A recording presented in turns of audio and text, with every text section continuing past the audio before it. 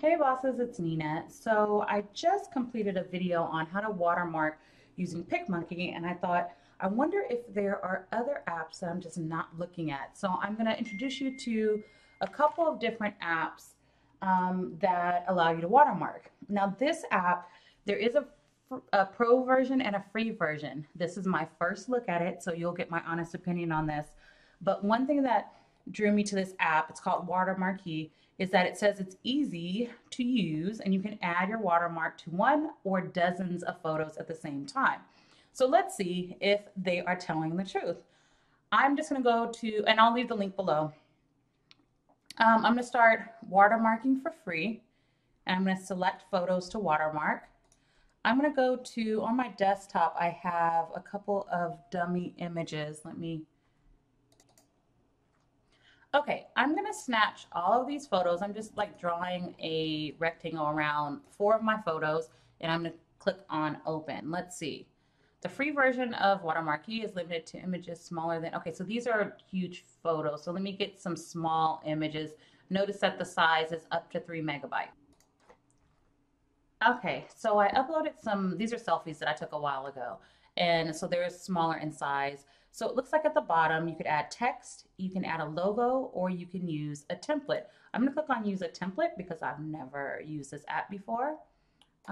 This says family photos. Oh, okay, so it's just kind of like, it just starts you off. You can add addresses and things like that. That's actually pretty cool. I'm assuming, let me just click on it.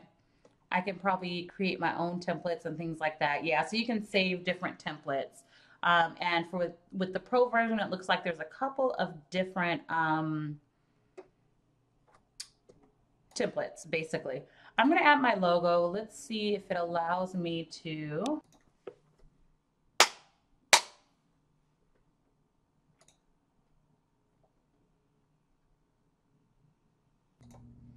Okay, I actually added a fake logo that I have from Princess. So one thing that I like, let me just see. And this is a logo, so don't knock it. It was just kind of a trial that I was doing. It automatically starts as a little bit transparent. So if I go up to 100%, you can see the entire thing. If I go down, so it started at 59%. Let's go to like 30.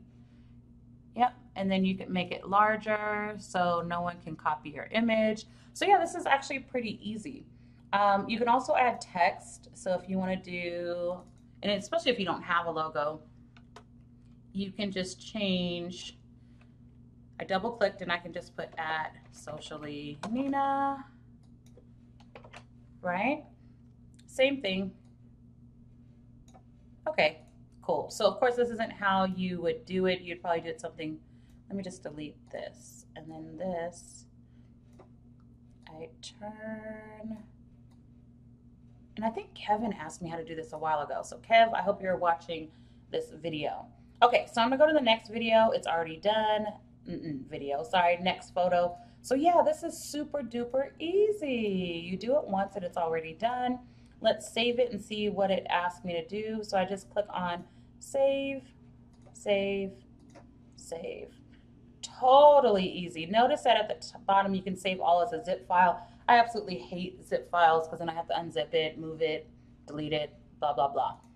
Anyways, this is how to watermark your photos, multiple photos using Watermarquee. If you want to know how to do this with PicMonkey, you can't do multiple photos at the same time, but if you want to know how to do this with PicMonkey, check out my other video that I did on PicMonkey. But I actually really, really like this. My only caveat is I have a lot of larger images, so I would probably have to upgrade to the Pro. I'm probably going to reach out to this company to see if there's tips or tricks or other things. I actually really like this, or see what other apps they have. If you have questions, leave them below. I'll make sure I include that in my email or reach out to the company. Yeah, I think that's it. Ciao.